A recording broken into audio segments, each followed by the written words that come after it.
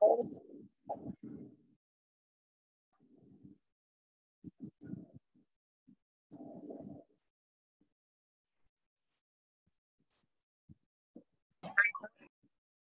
everyone, how are you? Good afternoon.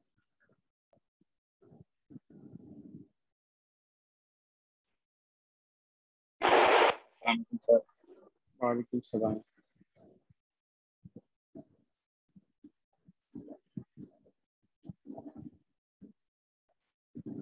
Okay, so let me share my screen first.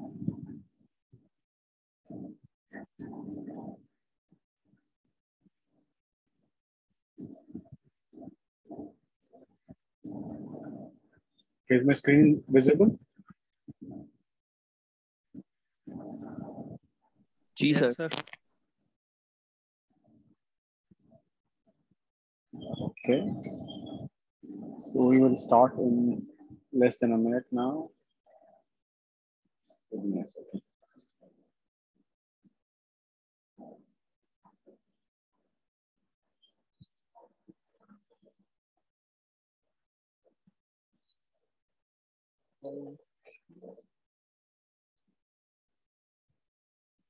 So, okay, hello once again, and let us start.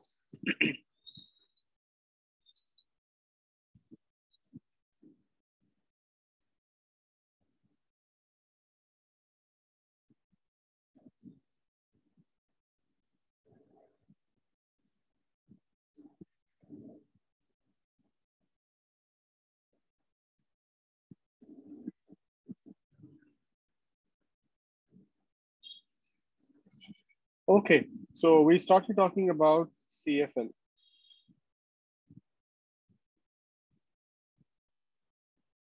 So any questions before we begin? Anything from last time?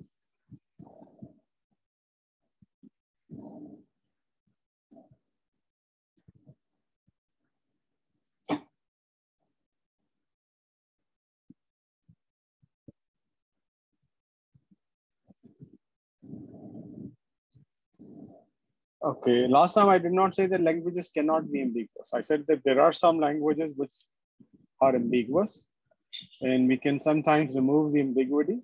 First of all, we need to figure out if there is an ambiguity. And if there is, we can sometimes remove it. And there are some languages which are inherently ambiguous. That is, no matter what kind of grammar you design, they will always be ambiguous. I did not say that.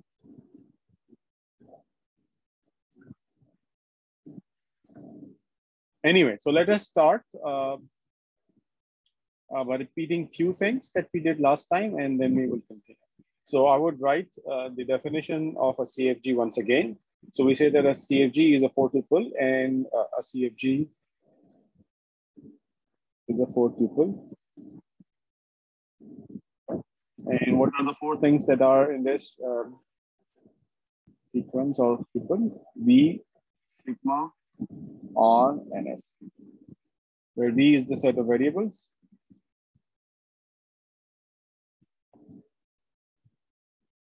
It has to be finite.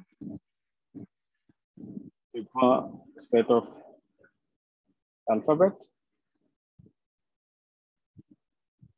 Again, it has to be finite. Okay. And not only that, V and sigma are disjoint. Right. This has to be.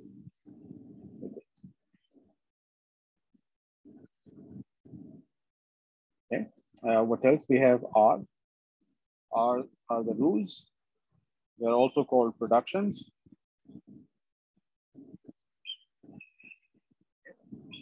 It's a set of rules and set of productions.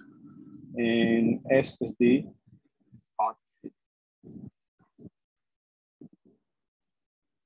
Okay, I might be mistaken. So this is our definition of a context-free grammar. Then we looked at a couple of examples. And we saw that how these examples look, and then we looked at the derivation, and we looked at other things, right? So let us continue.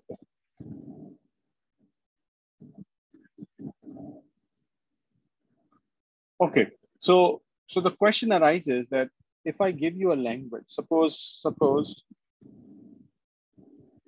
L is a language,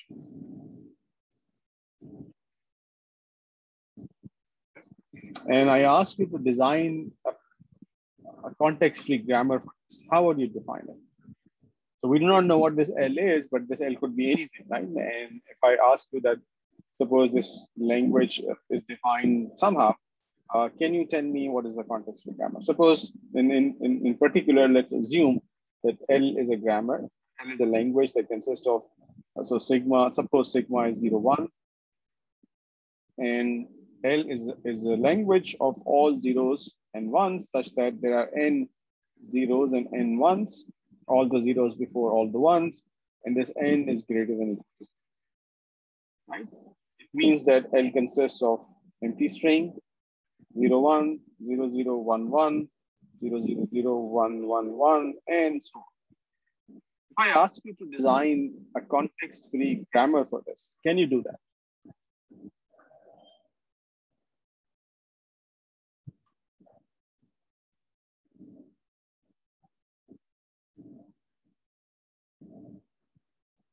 Can anyone try? What could be the context-free grammar for this language? We already know sigma is 0, 1, right? So what we need to know is find out this V, R, and S. Can you do that?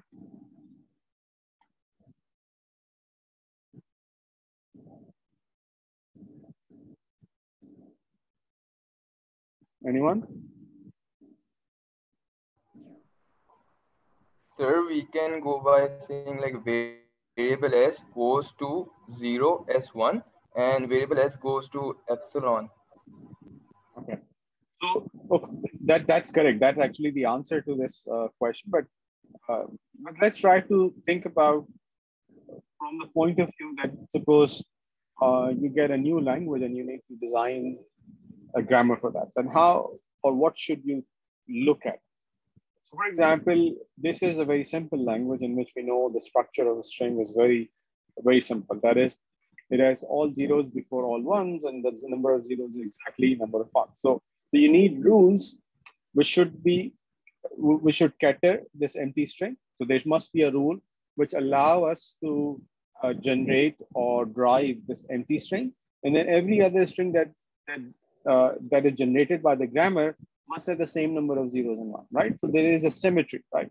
So we can say, imagine there is a variable s, and this variable is s is in such a way that whatever this variable is, you can replace it with epsilon. So this epsilon will give you the first string, okay? Or you can say that we can add one more rule that whenever we have this s, we can always replace this s with 0 and 1, right? But this is a constant language, right? So it only drives two possible strings. This is not infinite, this is finite.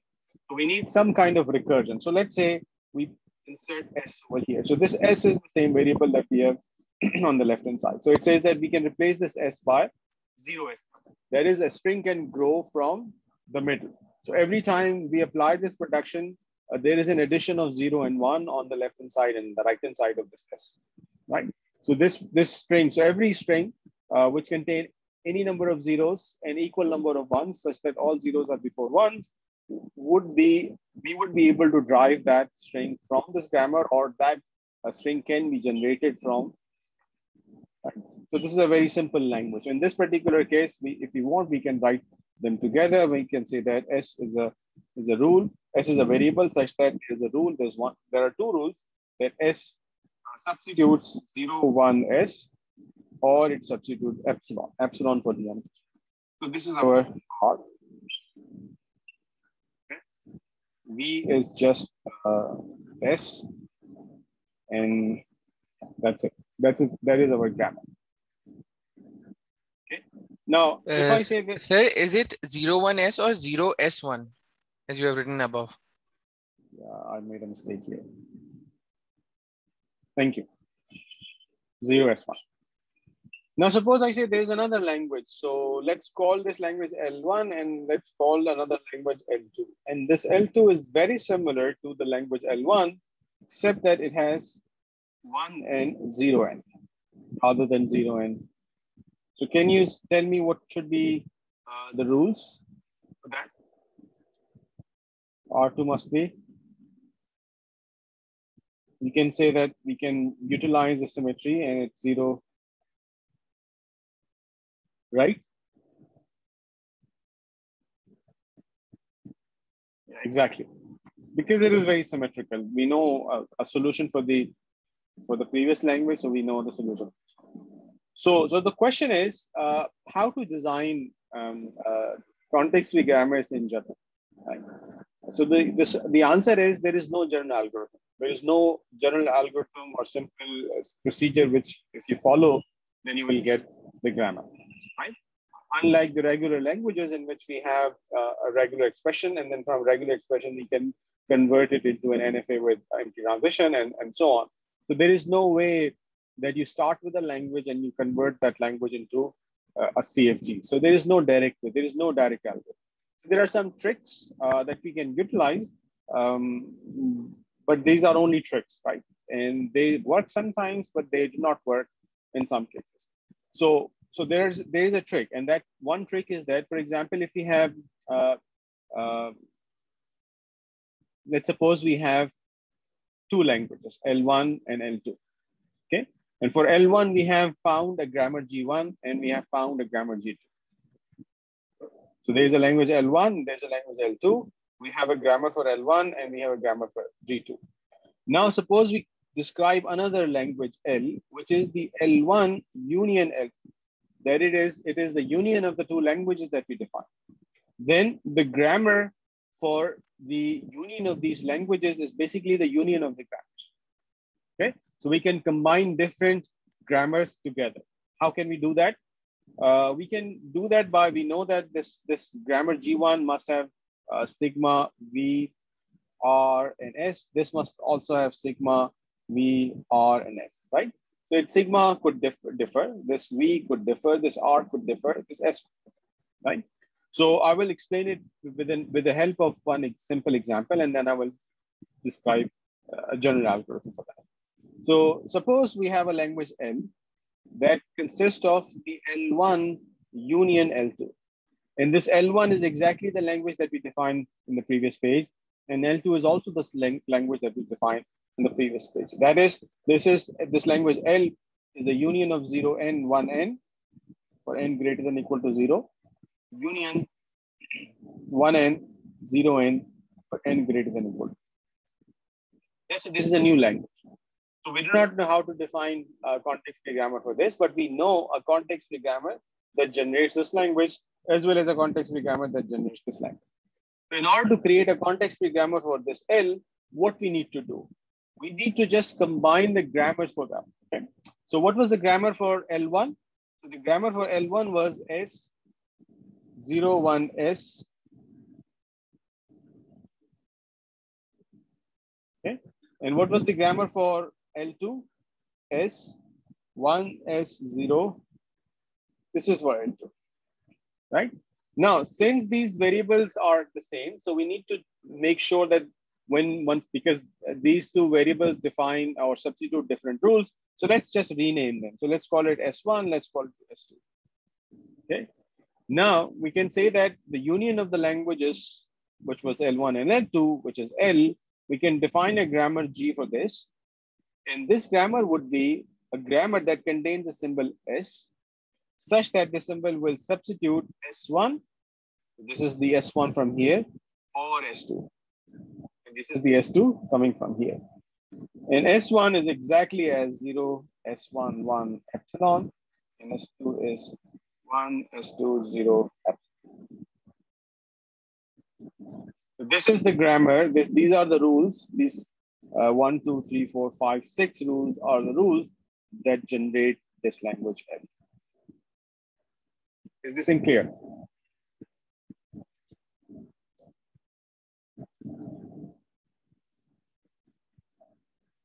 Is this in clear? Okay. Sir. Yes. So is it necessary to put an S extra variable that you put like S? Can we just start with S1 instead? No, we cannot. We have to do that. Okay. So I will give you a general procedure. Suppose there is, let's say there are K CFGs. Okay, there are K CFGs, and these K CFGs describe a language L1, L2, LK. We do not know what are those languages. Suppose these are the languages, and suppose these K CFGs have S1, S2, SK as the start symbol, a start variable in each of their respective grammars. Okay, so we have G1 for L1, we have G1 for L2, we have G2, and for everything like GK for the LK. So we have K languages and we have K grammars, and for each grammar we have a corresponding SI as the start variable. Right now we define a new language L, which is the union of L1, L2. Up to LK, right? It is the union of every language, right? So we have a new language, which is the union of all of these. So how to define the CFG for this one? So the CFG is very simple in this case. What we would do, we would say that, okay, first of all, we need to make sure that the variable names do not overlap. If they do overlap, for example, there's a variable here, which is A in one of the CFGs, and the same variable A is used in another CFG. So make sure that you rename all those variables so there is no common variable name, because these grammars are different grammars. So we just rename all the variables. Okay. So once we do that renaming, what we need to do, we need to create a new variable S. Okay. So this is a new variable, which is not present in any of the grammars. And we would create a new rule, which is S1 or S2 or all the way till SK. So all the start variables of all the grammars will become the substitution rule, the new substitution rules for this grammar for G. Okay, this grammar G is the grammar for LK, for the union of all languages, right? And that's it. And then together with this rule and all the rules of all the languages will become the grammar for the union of all these grammars. And that's exactly what we did in this particular case. So there was this variable S1 here, and there was so first of all, there were two variables. In both the cases, they were S, right? So we renamed those variables in such a way that they do not overlap. Then we created a new variable S, which creates, and we created two rules. This S substitutes S1 for the start variable of the language L1, and S2 for the start variable of the language L2, right? And then we wrote down all the rules of S1, all the rules of L1, and all the rules of L2. And this whole thing is a new grammar. So this is exactly what we would do. Then we would write all the rules, all rules of G1, all rules of G2, all rules of GK. So we would write down all the rules together with this new rule, and we are done. And that's it. Is this clear?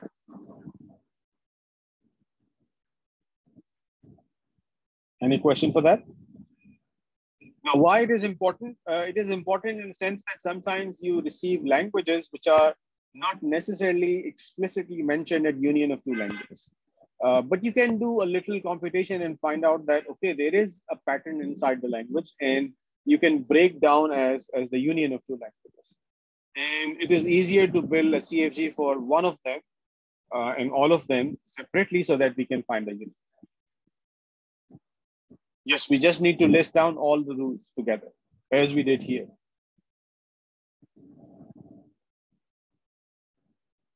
Okay. Okay.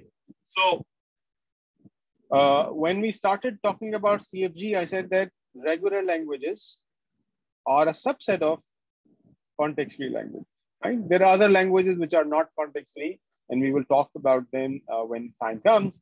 But we know that regular languages is completely, the set of regular languages completely contained within CFL, right?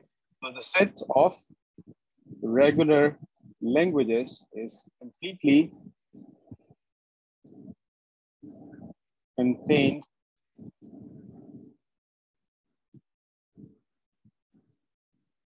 within the set of context-free languages, right? So what is meant by completely contained? The meaning of completely contained means that everything that is irregular is also a CFL, but not vice versa, right? So we can say that this set of regular languages is a proper subset of the set of context-free languages. So remember, this sign is the proper subset, right? And this sign is the improper subset. In LaTeX, we write it like the C is subset. This one is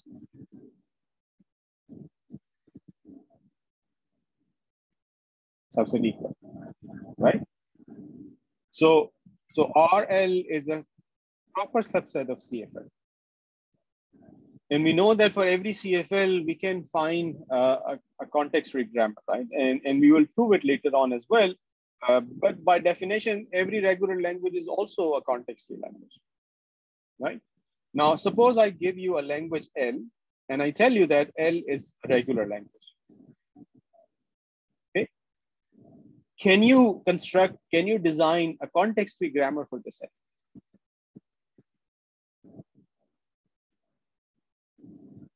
It's very simple. So first of all, let us create a language L, and this language L is 0 plus 1 star 0 1. Can you give me a DFA which recognizes this language?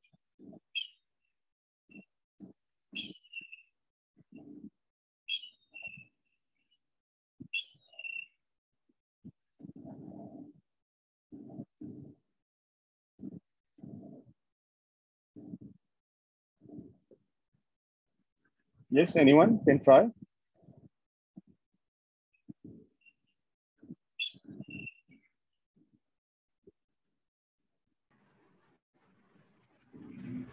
So 0 1 is self loop. Then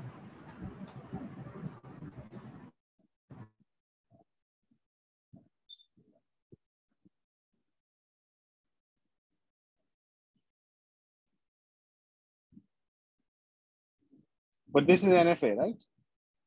Not DFA. Can you convert this NFA into DFA? Star operation say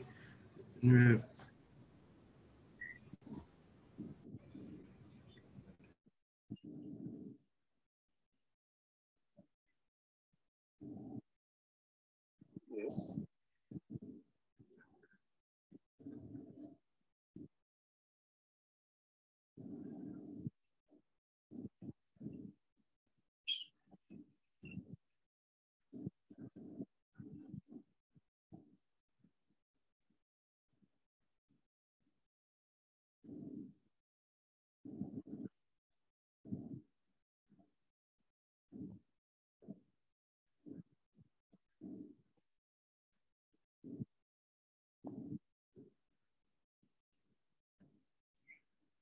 Is this DFA the DFA that accepts this language or not?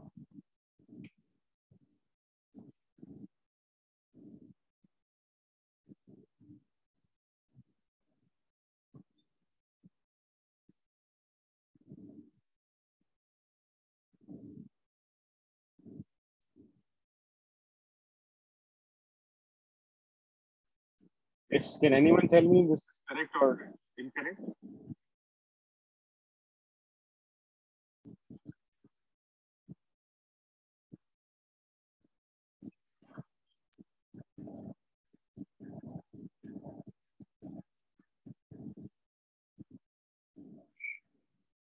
Okay, how would you check this if this is correct or incorrect?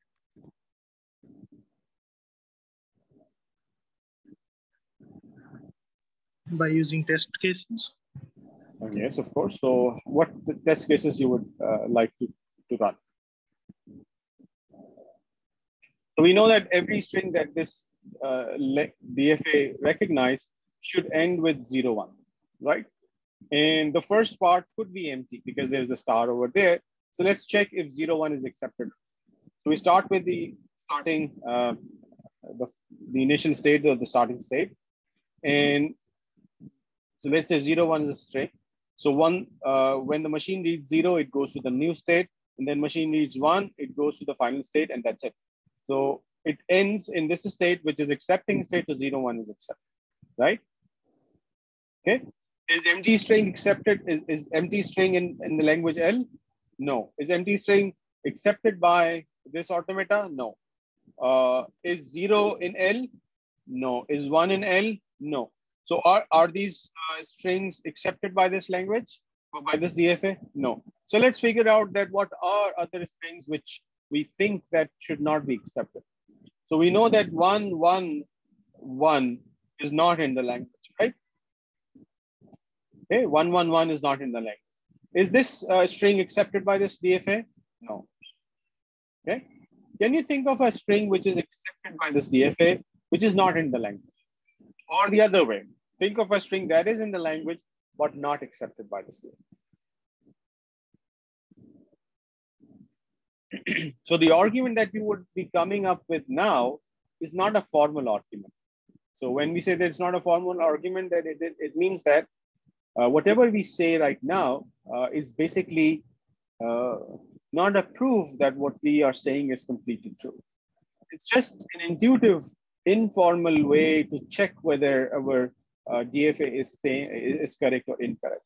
It is almost same as checking whether the program that you have written in any programming language is correct or incorrect, right? So when you write a program, how do you check that your program is correct? You run test cases. So how many test cases you run? Maybe 1, 2, 5, 10, maybe 15. That's it. And then you try to figure out some corner cases, some boundary cases. For example, if the input is empty or input is something like this, and what happens? So if you're dealing with numbers, what happens if the number is 0? What happens when the number is negative? What happens when it is positive? What happens when it is too big or too small? And things like that, right? So these are the ways we check whether a program is correct for a particular input or not. But since we know that it is impossible to check each and every test case, so we cannot be sure that our program is completely correct, even for the unknown cases, right? So the same argument is coming up here, that we would test some strings, and we will, and these test cases will improve our confidence that what we have written down, what we have designed is a correct solution. But it will not be a proof. It will not be a complete mathematical proof that what we have done is completely correct, right? But in programs, we have another alternative, which we call formal program verification. And we can follow a certain mathematical procedure to be sure about whether the output of the function is exactly what we decide. So over here, we can do something similar. And that is, we can use some mathematical induction or some other proof techniques to show that whatever we have drawn is the correct DFA, right? But we are not going in that mathematical detail. So we would just test some strings which are in the language and see that if they are accepted, and some strings which are not in the language and see if they are not accepted. Okay, so we will see some corner cases, for example, the smallest string or maybe a big string, and the strings which are there and which are not there, right? So it seems like a correct DFA. Anyone who thinks that this is not correct?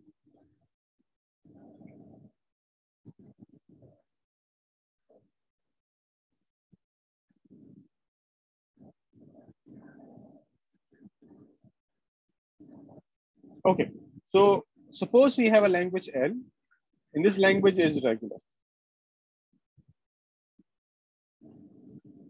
Okay, we can construct a CFG for L.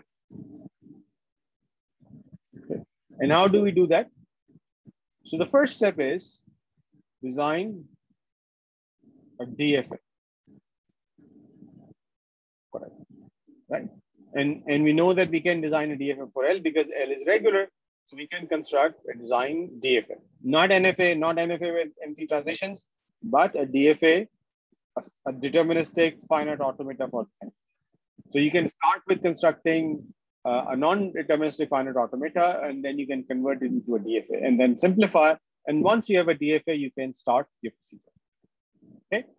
So if we have a DFA, let's suppose this M is a DFA, which is for N, there is the language of M is the language L, right?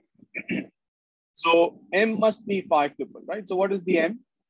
M is Q, sigma, delta, Q0, NF, right? So we know that set of states, the alphabet, the transition function, the starting state, initial state, and the set of acceptance states, right? So we have a DFA.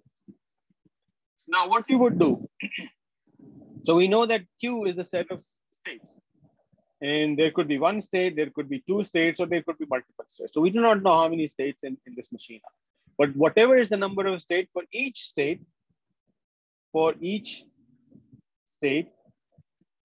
Qi in Q make a variable Ri, right? For each state Qi in Q, make a variable R. Okay, so this is the step number 1. Step number 2, add rule. So we need to add rules. What are those rules? So we say that Ri, this Ri substitutes A, R, J. So Ri will substitute A, R, J. What is A? A is some symbol from the alphabet. Whenever the transition function in the DFA at Qi at A gives you Qj. So if there is a transition Qi, if there is a state Qi in your DFA, such that when the machine reads A, it goes to state Qj, then add this rule. That's it. For every transition in DFA, we will add this rule.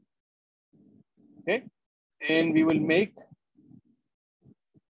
R0 as the start variable.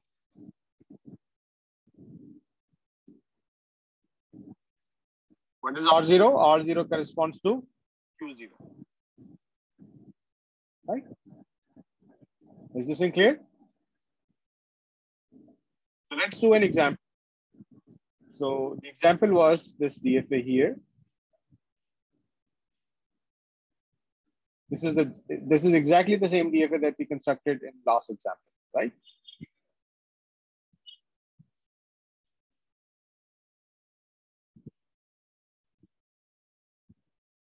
There is one transition missing. So what happens when it is here? So let's give them names. So let's call it Q0, Q1, Q2. So how many variables we will have in our, so sigma is 0, 1. So sigma will be 0, 1 in our grammar as well. What will be the set of rules? First of all, let's see what is the variables. There will be R0, R1, and R2, right? R0 corresponds to Q0, R1 corresponds to Q1, and R2 corresponds to Q2. So let's start with Q0. So Q0 means R0. There must be a rule which states that when you take 1 at Q0, it states at Q0. So 1 R0, right? It says that if you read 0, you can go to R1. What about R2? What about R1? 0 R1, R1, 1 R2. What about R2? 0 R1, R2, 1 R0. Okay. And what is our S? The start variable is R0. And this is our grammar.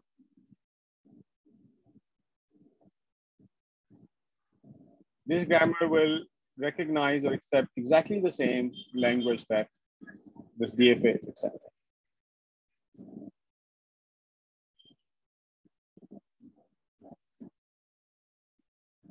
Is this in clear?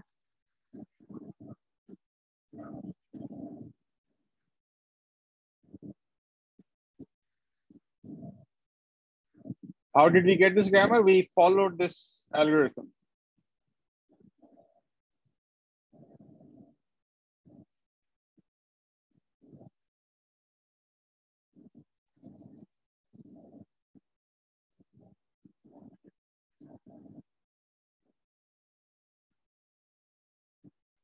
So what is the algorithm? Algorithm contains just 3 rules, right? So rule number one. So when you have a DFA, for every state in this DFA, make a variable. So Q0 is a state, so we have R0. Q1 is a variable, so we have R1. Q2 is a variable, so we have R2. Right? Now, for every transition that we have in this DFA, we would have one rule. So how many transitions we have? We have 1, we have 2, 3, 4, 5, and 6. So we would have 6 rules. So we have exactly 6 rules, sorry. 1, 2, 3, 4, 5, and 6, right? So we have 6 rules. So 6 transitions, 6 rules. So for every transition, we would have 1 rule. And what is this rule? The rule is very simple. So it says that whenever in the DFA, the machine is in QI and it reads A, it goes to QJ. So this is the transition. Now for every such transition, we would have a rule. What is the rule? It says this: when the machine is in RI, we would have a rule which says that A, RJ. RI corresponds to QI and RJ corresponds to QJ. And this A is here. If we follow this procedure, we will end up with a grammar that generates exactly the same language that is described by or accepted by this DFA. And you can work with any DFA you like, right? So start with a small, simple DFA and think about a language. And then you can convert that DFA into a context-free grammar and check if that context-free grammar accepts or recognizes or generates the same kind of language.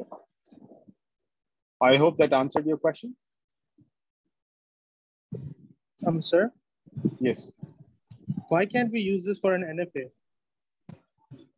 Why can't we use this for NFA? Okay, the reason that we cannot use this for NFA is that because in NFA, not all transitions are there, right? So some transitions are undefined because the transition function is a partial function. So we may miss some cases. That's why it is not defined. And this algorithm requires that it has to be DFA because this DFA is a complete thing. That is, all transitions are defined. So how many transitions would be there if there is a DFA of n states? Okay, so this is a very good question and it could be an exam question. Suppose there is a sigma. We do not know what is the sigma. But I tell you that the number of elements in the sigma is n. Okay, and I have a DFA such that the number of states in this DFA is n. Okay, so what is the number of transitions in n? What is the total number of transitions in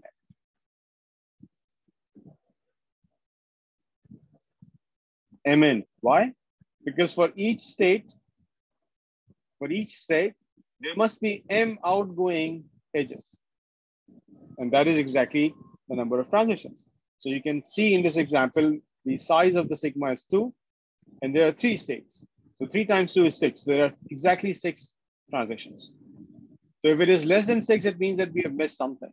If there is more than 6, it means it's not necessarily a DFA. Now, the question, I changed the question. Suppose there is an NFA, and this NFA is called N, capital N. And I asked the same question. What is the number of transition in N?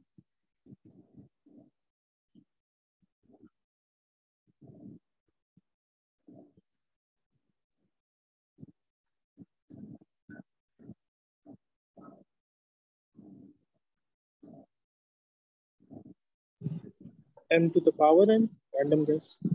We do not know because we cannot find an upper bound. It is impossible to find the number of transitions. There could be only few transitions. There could be a lot of transitions, right? So we cannot find a number because there could be empty transitions, as many empty transitions as we want, right? So it is, of course, if we work out, we can find a number, but this number is useless because that number does not tell us anything about the nature of the NFA, or I mean, it tells us that how many transitions we have, but it does not tell us anything about the language.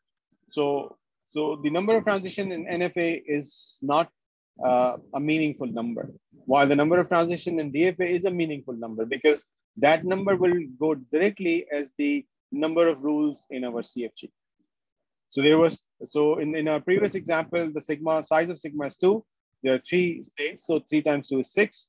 So there are 6 transitions, and each transition corresponds to one rule in the graph, right? So we know there's a direct one-to-one correspondence over there.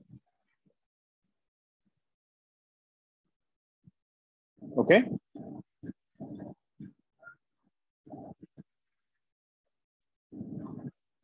Anyway, so any other question?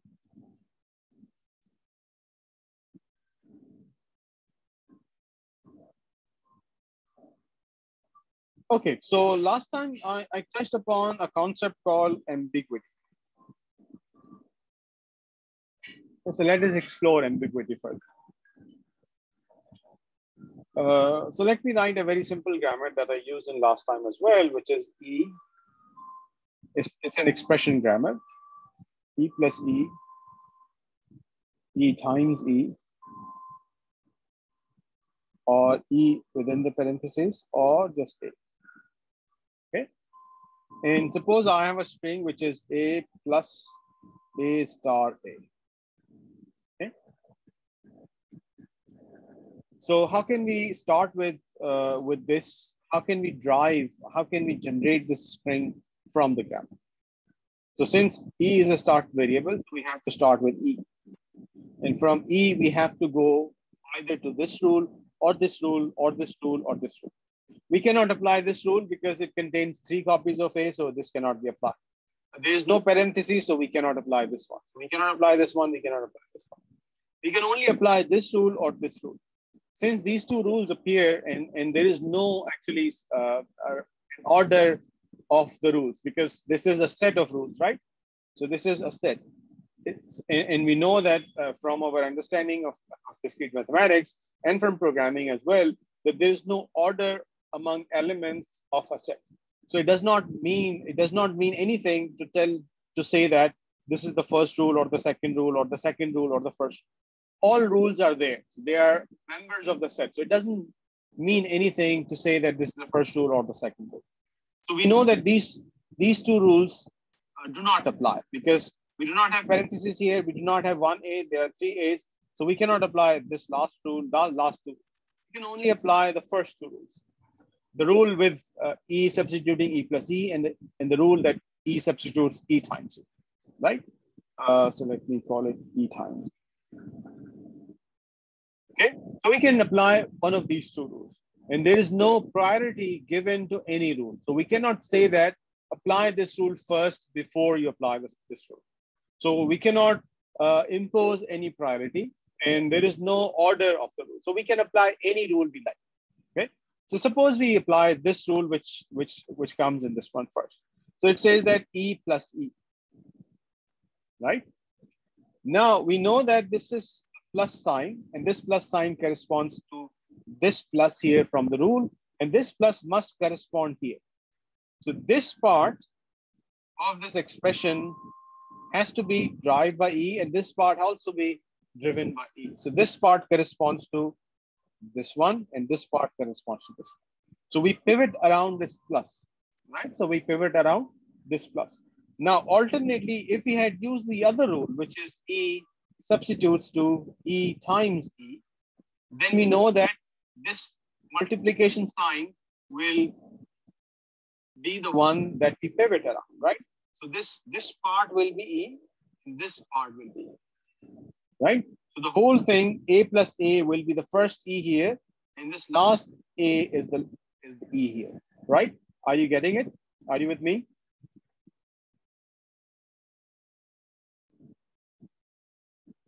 Yes. Sir, please repeat this. Sir. So I'm saying that the string is A plus A times A, right? And now we can apply either this rule or this rule. So we have two rules.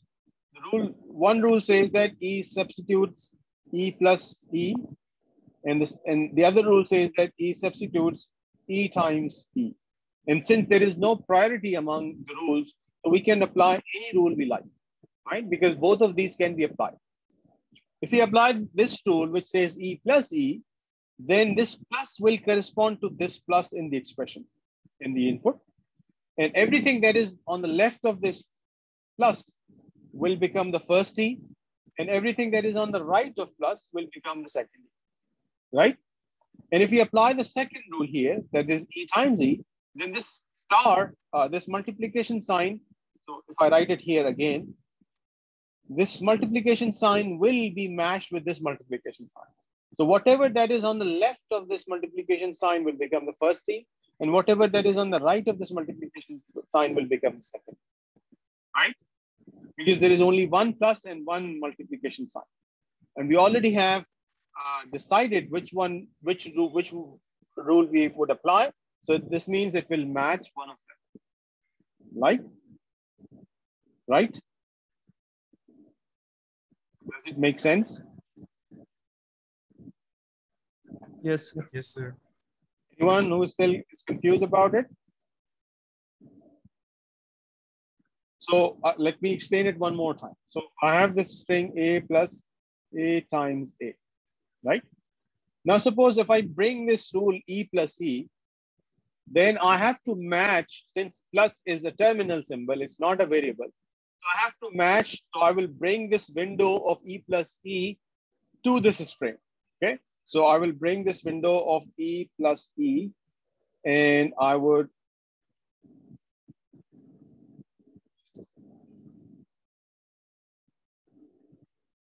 I will bring this window of E plus E and see that where to match. I will match it here, and we align it. So when we match it, we align it. Now what happens is that whatever that is, so this plus is matched, and whatever that is on the left of this plus will become this E, and whatever that is on the right of this plus will become this E, right? And if we do the same thing with the other rule, that is A plus A times A, I have a rule which says E times E, then I know that I need to match it. So when I match it,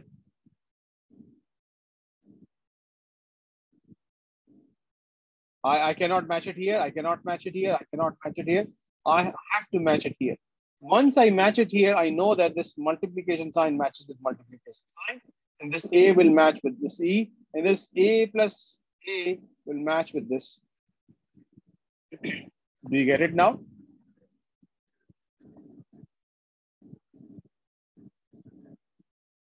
I hope it is clear now.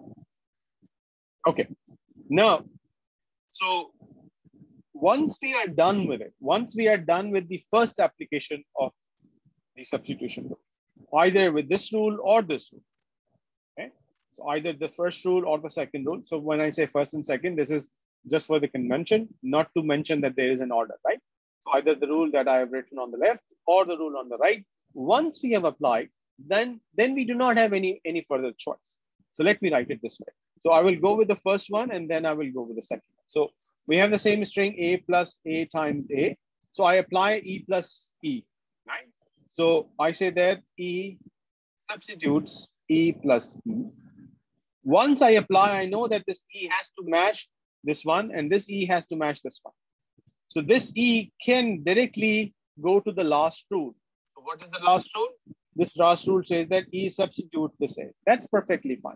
We know that this can match. Sorry. This is for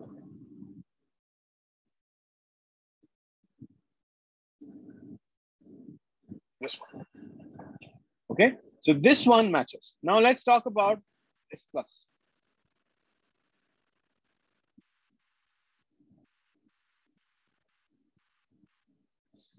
I'm sorry, I made a mistake one more. Let me repeat. A plus A times A. And I say that E substitutes E plus E. So this plus aligns with this one. So we know that this E corresponds to this one, and this corresponds to this one. So this directly goes to E, applying the last rule. And this E has to go to this one, which is the application of E times E, and then this will go to E, this E will go to A, and this E will go to A. So if I write it in a tree form, then we start with E, then we apply E plus E, then this E becomes A, this E becomes E times E, and this E becomes A, and this E becomes A. Okay, is this thing clear? So this is a derivation. Derivation of A plus A times A. Okay, now let's see that rather than having this rule as the first one, we get the other rule, and the other rule is A times E times. So if we go with this rule, we know that we would have E times E, right? Now, this has to be E plus E, then it has to be A. Okay, so this is again a derivation of A plus A times. Okay, so we have two different derivations. And whenever we have a case when we have two different derivations for the same string, then we say that the underlying grammar is called ambiguous. So, so is my screen lagging? Yes, sir, it lags. Can you confirm?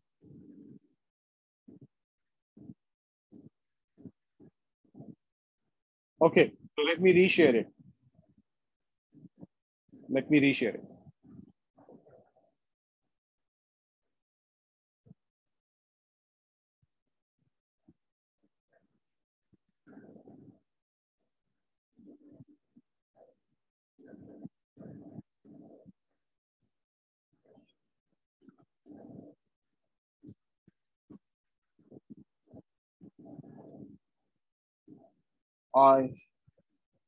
I hope it's fine now.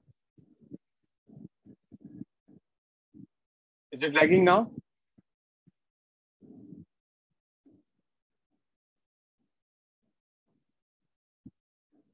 Is it still lagging?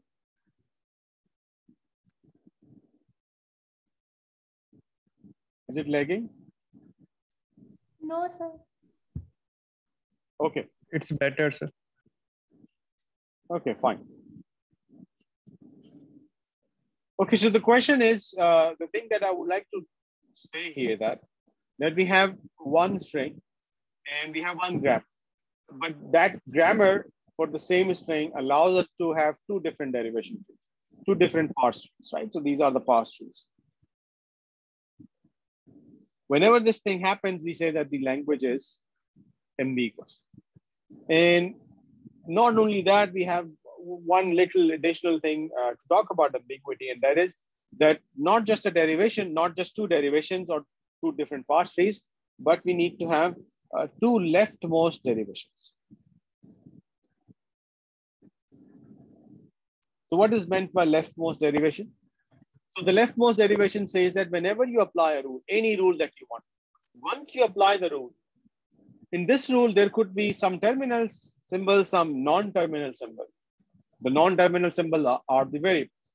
So whenever you would apply another rule to this derivation, you should always start with the variable that comes in the leftmost position. Okay, so let me give you an example. Suppose you are in some derivation and it is not first step, it's not last step, it is some middle step. And you started with some derivation and suppose V was your, suppose S was your starting variable. And after some steps, you reach at a point where you have some non-terminal symbol small a, and you have a capital variable A, and let's say cap variable B, and let's say plus C and D, right? So this A is non-terminal, this A is terminal, plus is terminal, star is non-terminal, right? So I would mark the variables with blue. So S is a variable, A is a variable, B is a variable, C is a variable, D is a variable. Now, once you are at this situation, you need to apply rules further, right? Because you need to figure out the complete string that has to be generated. Once you are in such a situation, we say that we will go with the leftmost derivation. So what is leftmost derivation? The leftmost derivation says that whenever you apply a new rule, you need to pick the variable A for the rule. First, you get rid of A, then whatever variables left, you would go with. So suppose there is a rule which says that A substitutes epsilon. So in this case, you would have S A B plus C times D. Now, again, the leftmost derivation says that you should go with B. Okay, and suppose B says that it is C and E. Okay, so what would happen? So you would say S star A C E plus C times D. So what is the variable that you should go for? C or D or E? You should go for E because E is the leftmost variable, right? So whenever you have a string in an intermediate transitional state, then you will expand the variable that comes on the leftmost position first. So this is called leftmost derivation. Now there could be a question that what if we do not go with the leftmost derivation? Is it okay if we go with the rightmost derivation or some intermediate variable? And the answer is yes. Okay, the answer is yes. It is possible to go with any variable, and the resulting derivation will not change the string. And if you drive strings using this way, it will exactly drive the same kind of string that you would drive with either leftmost or rightmost or any other way or random way. Okay, so this is the leftmost, not the rightmost, leftmost. Okay, so it is your option whether you go with leftmost or rightmost or any variable that you like. It will not change the language. However, it changes the meaning in some certain way. For example, when you define and design compilers, compilers are programs, right? And those programs work on some underlying rules and algorithms, right? So there must be some fixed way of working with it. That's why we don't go with random and we go with the leftmost. And there are some other tricks and things which are specific to the compilers. So we will go with leftmost. So we say that we call a grammar an ambiguous grammar if there exists multiple leftmost derivation for the same string. Okay.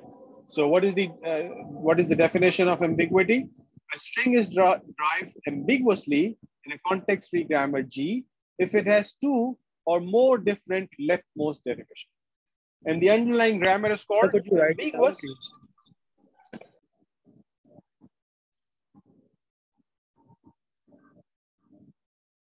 A string is derived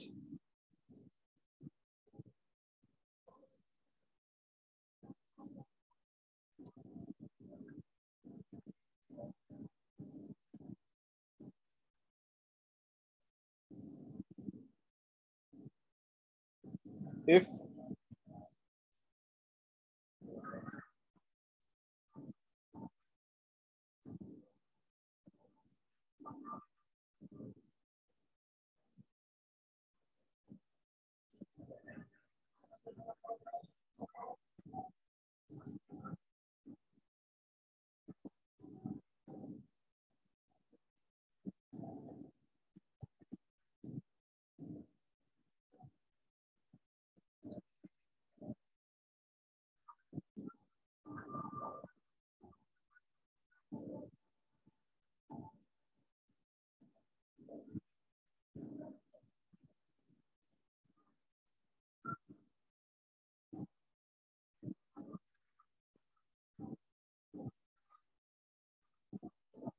okay. So if a string is derived ambiguously in a grammar, a string is derived ambiguously if in a CFG it has two or more leftmost derivations, right? So if you start with a string and you fix the grammar, and there are two or more leftmost derivations or multiple leftmost derivation which drive exactly the same string, then we say that it is ambiguous derivation. And a grammar G is called ambiguous if it generates one or more strings ambiguously. Okay. So sometimes it is possible to find an unambiguous alternative that generates exactly the same language, but that is not ambiguous. And we have already seen the grammar for the expression. So rather than calling the grammar as E plus E, E times E, or E in parentheses, or A, we can say that, okay, the grammar is like this. E is term plus factor or factor, and term is term times, sorry. So E is E plus term or term. Term is term times factor or factor, and factor is the expression itself in parentheses, or or factor is E.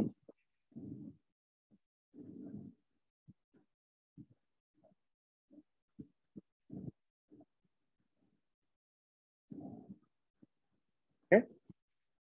So this is an unambiguous version of the same grammar that we have. So they generate exactly the same language, but it is impossible for any string to have two leftmost derivation trees using this grammar, while we saw that it is possible to have two things. For example, if you start with A plus A times A, there's only one derivation tree in this particular example. Okay, so it is possible to whenever there is ambiguity, it's possible to remove ambiguity in some cases, not always. And there are some languages which are inherently ambiguous. Okay? For example, let's see this language L, which is A, I, B, J, and C, K. Okay? Such that I is equal to J or J is equal to K. So this is a language that is over the sigma, which is sigma is A, B, and C. So there are only three symbols that we use. And this language consists of all those strings of A's, B's, and C's, such that all A's come before B and all B's come before C, such that the number of A's is exactly equal to number of B's, or number of B's is exactly equal to number of C's, right? So what are some strings which are in this language?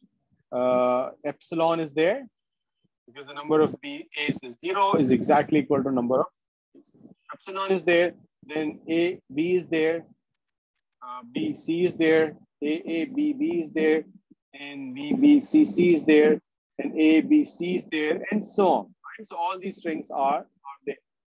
But the thing is that if you try to construct a grammar for this particular language, then it is impossible to come up with a CFG which is unambiguous. Therefore, we call it inherently ambiguous. So there are certain languages for which we cannot have an unambiguous grammar. Anyway, so at this point, we can take a break for 15 minutes. So let us all come back around 7:50. Is that okay? Yes, sir. Okay, I will sir. stop sharing my screen and stop recording. Okay. So see you in 15 minutes.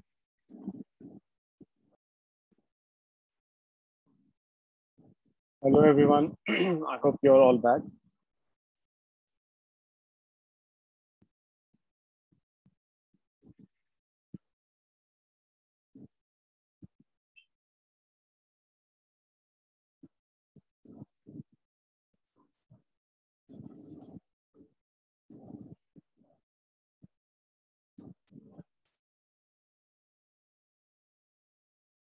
Okay.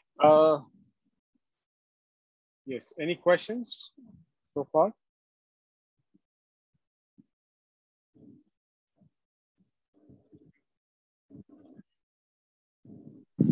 Sir, was this language inherently ambiguous, the one you wrote? This one, this L? Yes. Yes, this L is inherently ambiguous.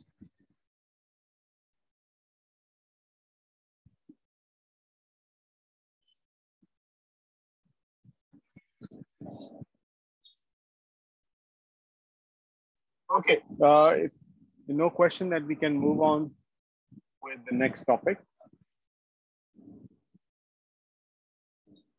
Okay, so the next topic is push-down automata.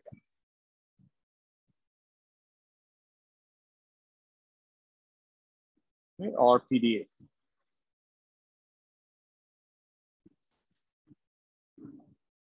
Okay, so we studied DFA, which is the deterministic finite automata, and NFA, which is the non-deterministic finite automata. And DFA and NFA only recognize or accept regular languages, but those machines are not capable enough to recognize context-free languages because they lack a very simple thing, and which is they do not have enough memory, right? So, so they cannot recognize those languages. And we have seen some very simple languages which are easy for us to understand, and they are very intuitive, but DFA and NFA cannot recognize. But then we now know a tool for CFG, and CFGs are tool which can give us a grammar for those languages which are not regular sometimes, right? So there is a computational model which we call push-down automata, and this computational model is equivalent enough that for every language for which you can have a CFG, you can construct a PDF of that. So for every language for which you can construct a CFG, you can also construct a push-down automata.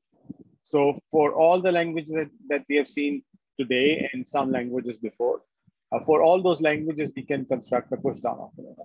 And push-down automata has more computational power than DFA and NFA, and it can recognize many more languages. Okay, so we will see that how this how this PDA can be constructed from a language, and then how it utilizes in recognizes some languages. Okay, and then we would have a similar results that like we had regular languages that we say that a language is context free if and only if the PDA that recognizes. So we had a similar lemma and a theorem for regular languages. That is, a language is regular if and only if there is a DFA for that, right? So we would have similar results for this one as well. So what is a PDA? A push-down automata is very much like an NFA.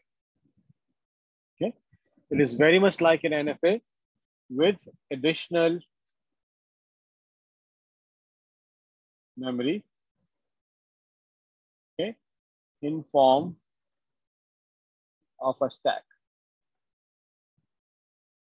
Okay, so it has a stack data structure attached with the machine, and that stack can be used to recognize languages which are not regular. Okay. Okay, so a PDA has an NFA. So a PDA is basically an NFA with a stack. But this is just a PDA, or sometimes you write DPDA, deterministic PDA. So there is a corresponding NPDA, which is the non-deterministic PDA. But we will not discuss it today, and maybe later on I will just explain that what it is and not go into detail. So most of the time you would be looking at DPDA. So this DPDA, this D is with the PDA, even though there is an N in the corresponding finite automata. Okay, so you might think that it is this is an NPDA, but that is not an NPDA. Okay. So let us go ahead and define what is a push-down automata. So a PDA is a 6-tuple. So there are 6 things that we need to worry about in a PDA. So we have Q, which is the set of states, sigma, which is the alphabet. Then we have another set which we call gamma, and I will explain what is this gamma. Then we have delta as the transition function, and Q0 is the starting state, and F is the final state. Okay, so this Q, sigma, gamma, and F are all finite sets. Okay, so this restriction is still there, that the number of states is finite, the alphabet is finite. They are not just finite, they're also fixed. So once you have sigma, you cannot change it. Once you have the states, you cannot change it. And gamma is also fixed and F is also fixed. Okay, so I will explain what is this, this gamma. So Q is the set of states, as is the case with NFA and DFA. Sigma is the alphabet, as is the case with the NFA, DFA, and also with CFGs and other things. Okay. Gamma is the stack alphabet. Okay. So this set contains all those symbols that we can push to the stack. Everything that can be written on the stack goes in sigma. Most of the time, this gamma contains all the symbols which are in the sigma, but there are sometimes additional symbols which are in gamma. Okay, the transition function is important here. The transition function delta is defined as, we have to know one of the states, and we need to know what is the alphabet that we are reading, and we also have this epsilon that it is possible to have empty transitions. Then, as a result, what we do, we need to know what state the machine will be in, and what will be written on the stack with epsilon, so we can write epsilon on it as well, and the power set of this. Okay, so this is the transition function. Q0 is one of the states, is the initial state or the starting state. And F is the set of accepting states. Okay, so these are the 6 things we need to define a PDA. Okay, and when we will do examples, you will see that what does it mean. Any questions so far? Okay.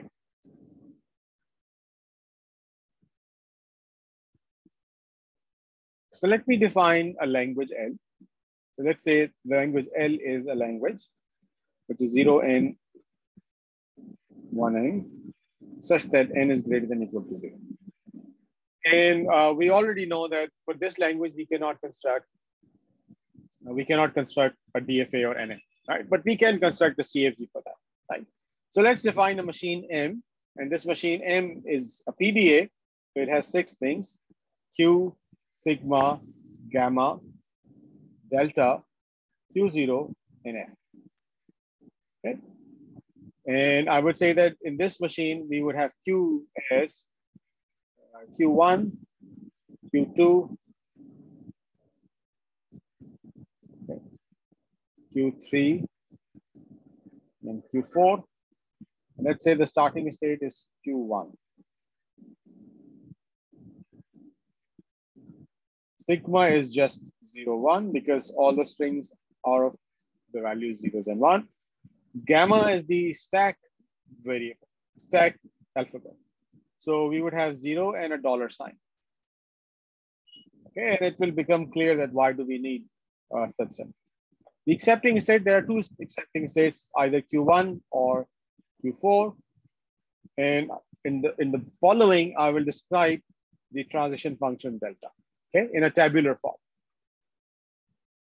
Okay, in a tabular form. Okay, so how many states we have? 4 states.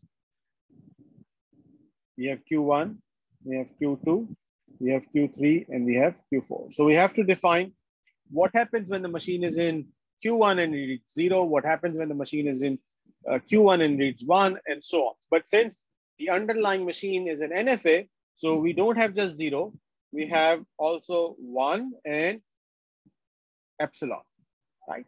Since the machine is, the underlying machine is NFA. Sir, Okay. I have a question for this. Yes. What is the question? So the question is, how did we decide on the states the machine will be having? Will it be specified, or is this something general about every machine of PDA? This is just an example. Okay. Okay. So this, for this language, I'm creating a PDA which will accept this language. So that's why I'm creating this PDA. And then I will explain that how this PDA works. And then we will start with a language and try to construct a PDA without all these steps and see that what do we come up with. Okay. Since you haven't seen any example of PDA, so this is just an example. Okay. So this is the input. Right. So input could be 0, input could be 1, input could be epsilon. Why epsilon? Because the underlying machine is NFA. Therefore, it can have empty transitions. So input could be 0, input could be 1, input could be epsilon. But there are two more things that we need. There's one more thing that we need to worry about, and that is stack. Because in the NFA, we would care about what is on the top of the stack with this input, and that will decide what transition this machine takes. Okay. So remember, what is the stack symbols? What are the stack symbols? The stack symbols are 0 and in dollar sign. And what was the definition of the transition function? The definition of transition function says that as a result, we need to know what is the state that the machine will go and what is the symbol that is on the stack with this epsilon as a subscript. This epsilon as a subscript tells us that it is possible that one of these symbols is on the stack, that is either 0 is there or dollar is there, or it is possible the stack is empty. And the empty can be represented by an epsilon. So there are three things that we need to take care of: 0, dollar, and epsilon. Similarly, 0, dollar, and epsilon. So 0, dollar, and epsilon. Okay. Now I will only fill the cells which have some transition. For every cell which is empty here, it means that it goes to a trash state or an error state or some null state. Okay. So I don't have anything here. So these are all empty. I don't have anything here. These are all empty. There is nothing here, and there is something here which I will explain. Okay. So rather than filling this table, so let me fill some entries here. When the machine is in Q1 and it does not read anything, this epsilon means that it does not read anything. And also the stack is empty. Then what does it do? It goes to state Q2, okay? Writes the dollar sign on the stack, and this is the state. Okay, and I will not fill the rest of the table. I will just show you the PDA and that how it looks, and then we will come back and see that if it makes any sense. Okay, so my underlying machine is, since there were 4 states, so there is this Q1, there is this Q2, so there is this Q3, and there is this Q4. And from the description, we know that this Q1 is the starting state. And it is also the accepting state, and this is accepting. Okay. When the machine is in Q1, it goes to Q2. If it does not read anything, okay, it does not read anything, it is an empty transition. And this epsilon arrow dollar. And I will explain that what does it mean. So let me draw the full PDA first, and then I will explain that. It has a self loop with 0, epsilon to 0. There is this arrow here with 1, 0 to epsilon. I have a self loop here which says that 1, 0, epsilon. And we have here which says that epsilon delta dollar. Okay, so before I explain anything in this PDA, there are so many things that you might be wondering that what do they mean? Okay, but before we go and I explain all those things, let us come back to this description of the language once again.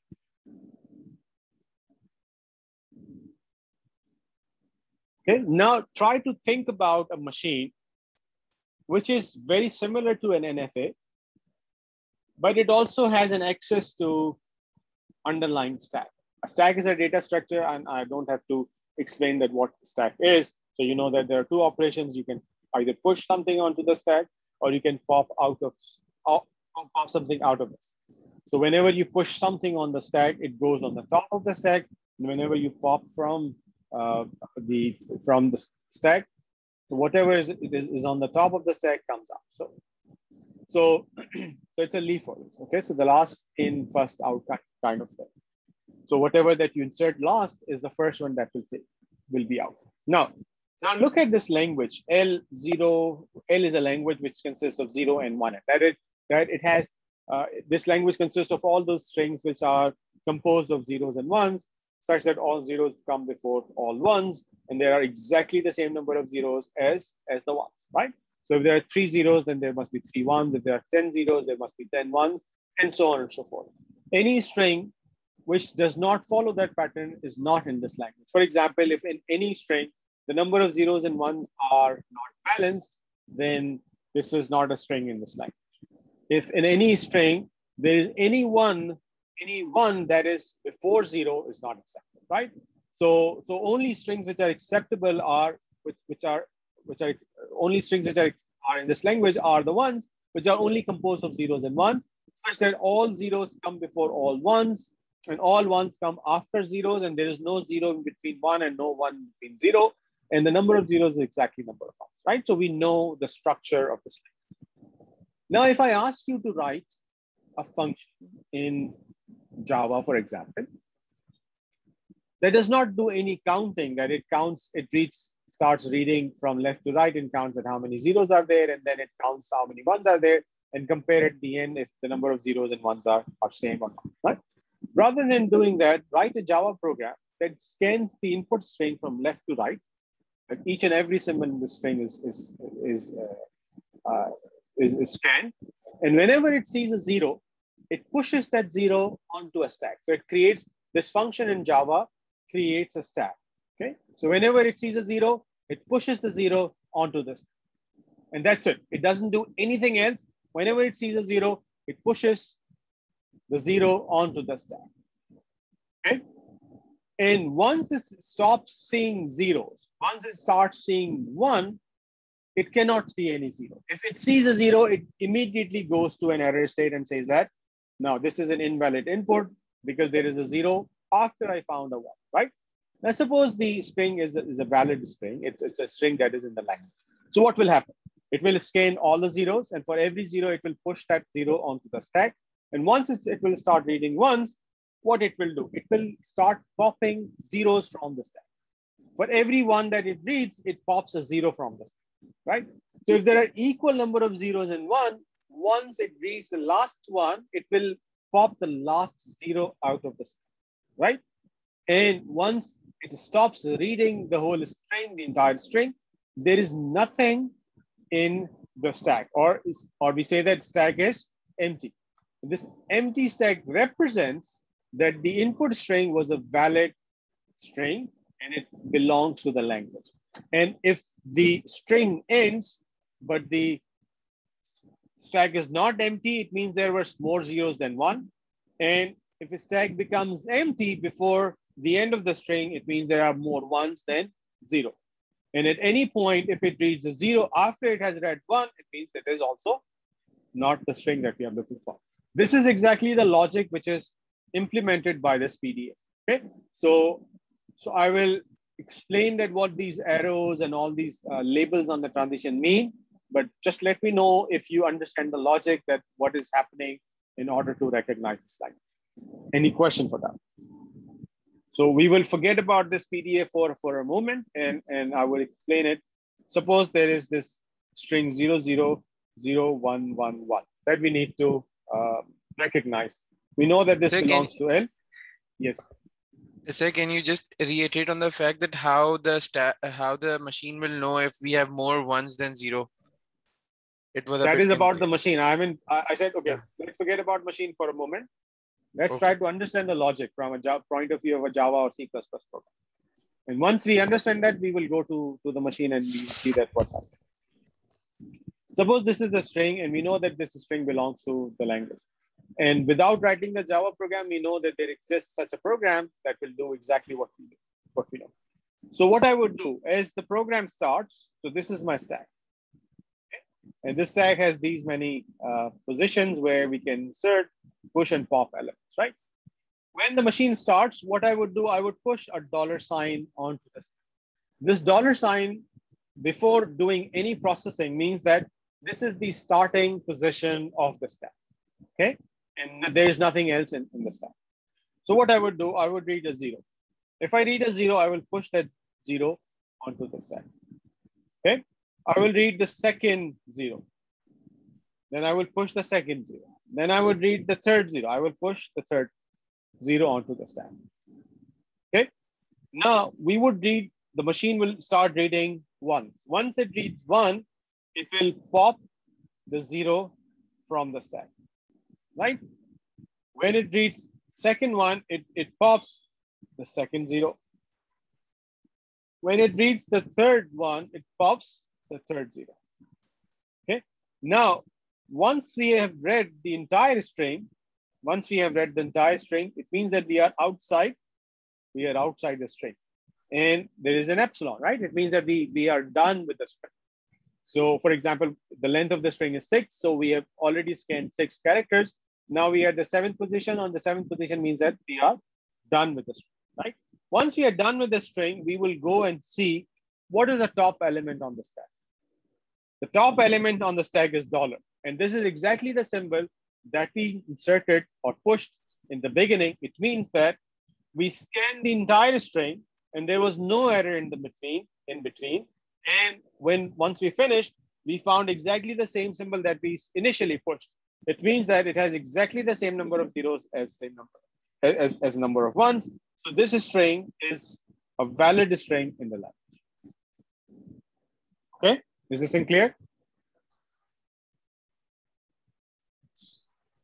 Now let's go and see that how it works with our PDA. Okay, with this PDA, I have few things. We have something like this. So let me write it in blue. So the transition labels are like this. We have A, comma B, an arrow, and C. What does it mean? This means it is the input.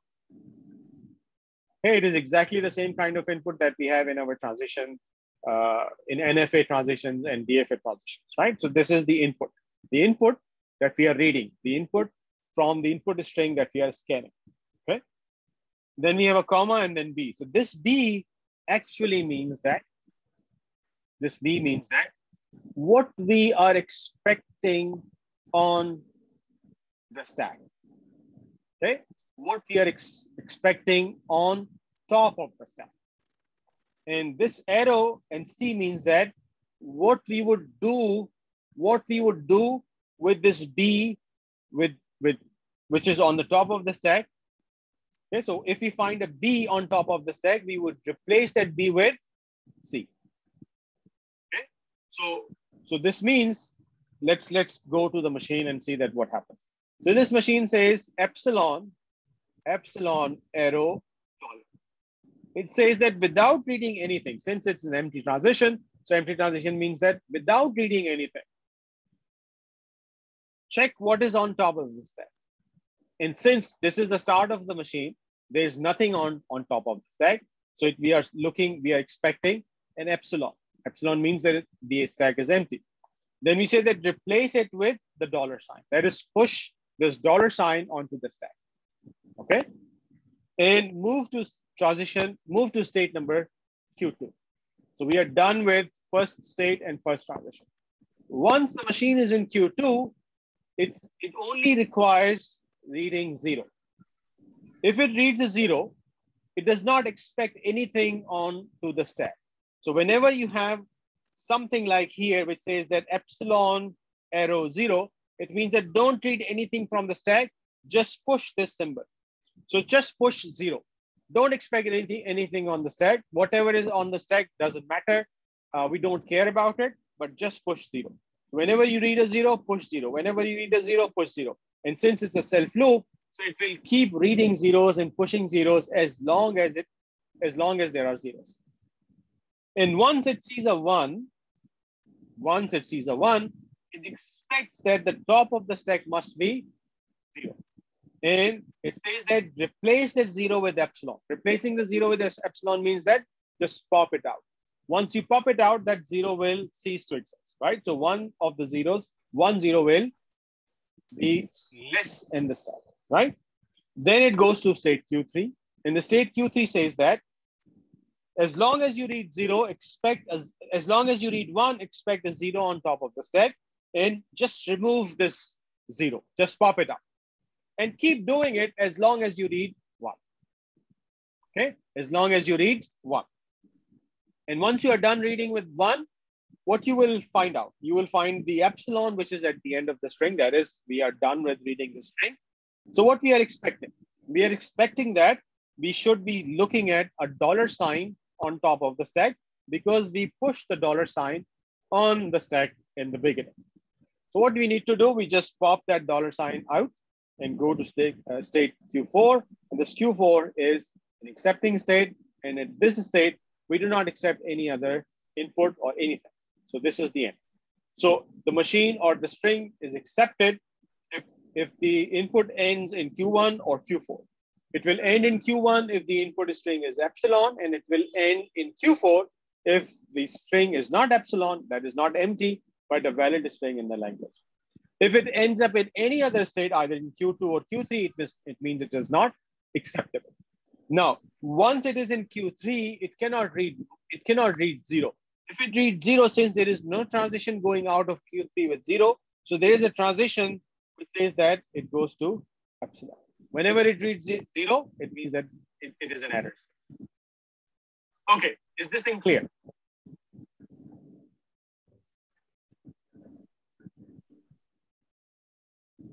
Yes, sir. Any questions?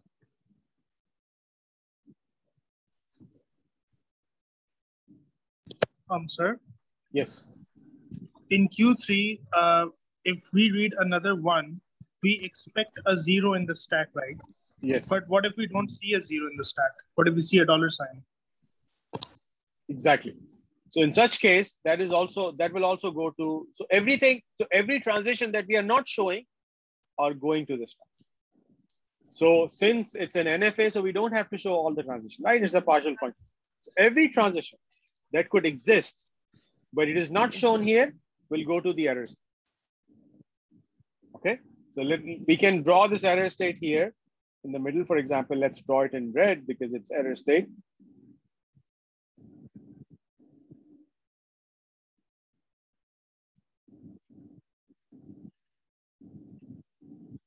Okay, so all those transitions which are not labeled, which are not shown here, will take the state to this null state or empty state or error state or whatever you want to call it. Clear? Yes. Okay. So let's try to create a PDA for a language which is the language that I said is inherently ambiguous, which is AI, BJ, and CK, such that I, J, K are all greater than or equal to 0, and I is equal to J, or I is equal to K. It's not the same language, it is a bit different, okay? I is equal to J or I is equal to K, not J equal to K. So let's try to construct a PDA for that. Okay. So suppose that I ask you that how can you write a Java function that recognizes this language using a stack? How would you do that?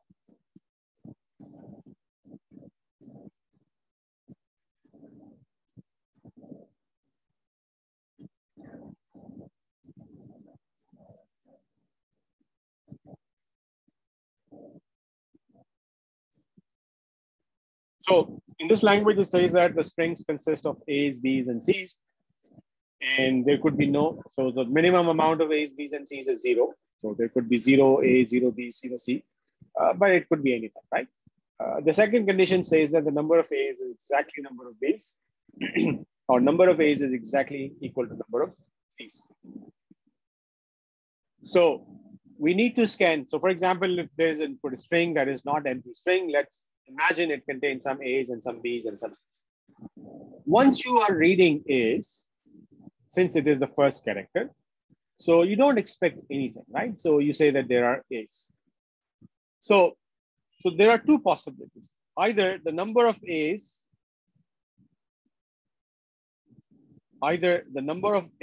is equal to number of B's, or number of A's is exactly equal to number of C's, right? So we can say that there are two possibilities. So we can define a non-deterministic machine here. So the underlying NFA, underlying finite automata, is a non-deterministic. So we say that there might be two branches. The first branch will assume that the number of A's is exactly number of B's, and doesn't matter how many C's we read. And the second branch will assume that the number of A's is exactly number of C's, and we don't care about number of B's, right? So there could be two branches. So whenever there is input, and suppose this is the machine that we are looking at, there are two possibilities. Either the number of A's is same as number of B's, or number of A's is same as number of C's, right?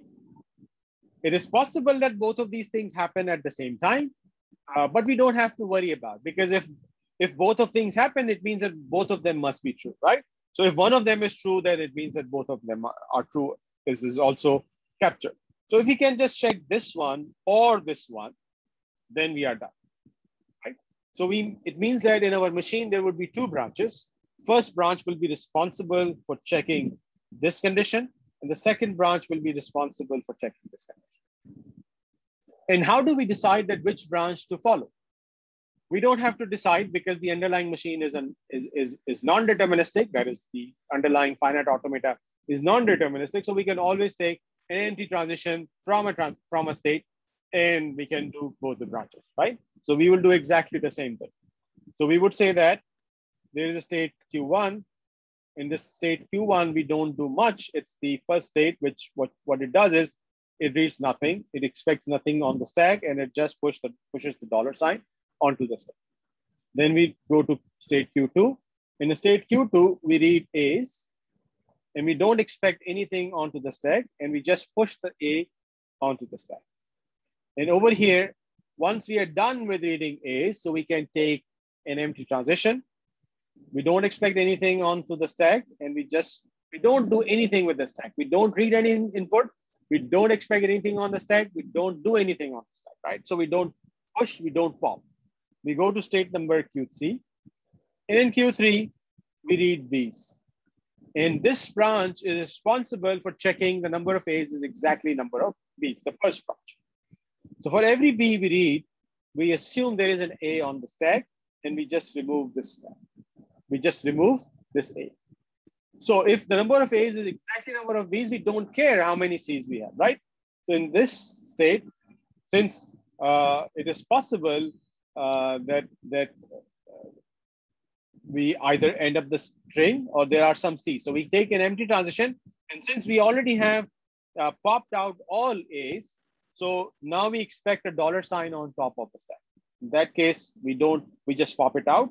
We go to Q4, and over here, we just read C, and we don't care what is on the stack, and we don't do anything with the stack. And this is accepting state. Okay, so this branch is this branch. So if I call this branch branch A, so this is the branch A. This thing is the branch A. Okay, we also need to talk about branch B. So let's talk about branch B. So for the branch B, what we do, we can, since Q2 is the first state after Q1, because Q1 is necessary. So we take an empty transition here, and we say that we already have read A's. Now we will read B's.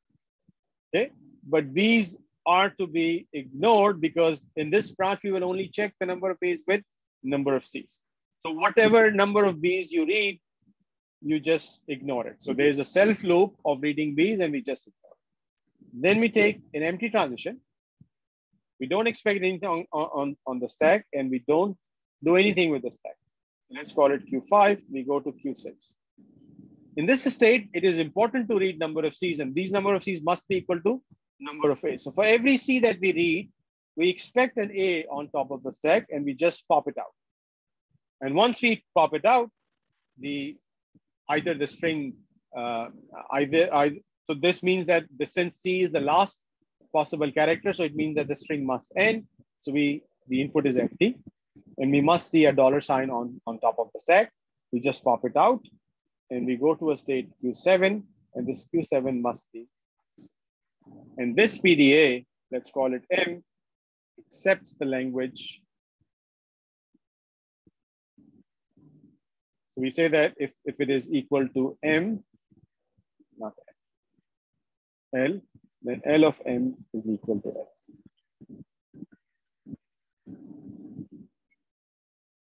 Is this thing clear? And this is the second branch.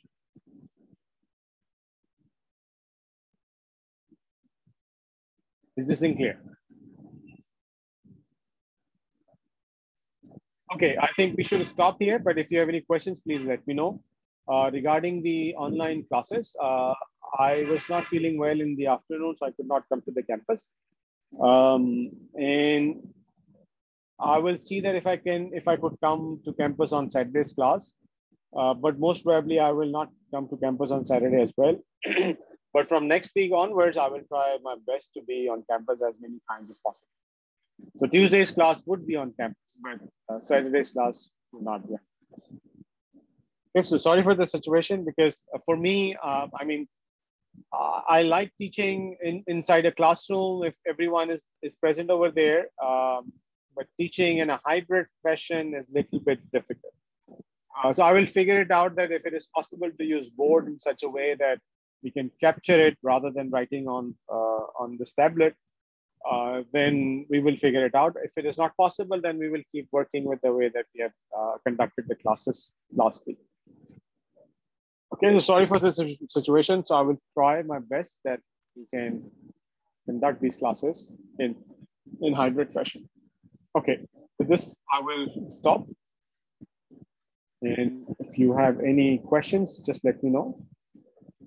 Otherwise, I would say thank you very much. There is one question. Yes, please.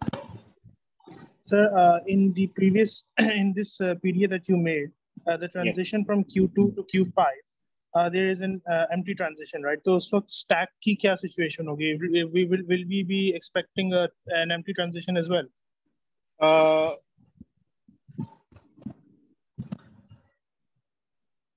We don't care about what is on top of the stack. Okay, so it'll be like what is, and we don't do anything with the stack. Okay. It's very similar to the transition that we have here. Okay. Thank you, sir. Okay. Okay, thank you very much. Take care. Khuda Hafiz. I'll see you on Saturday.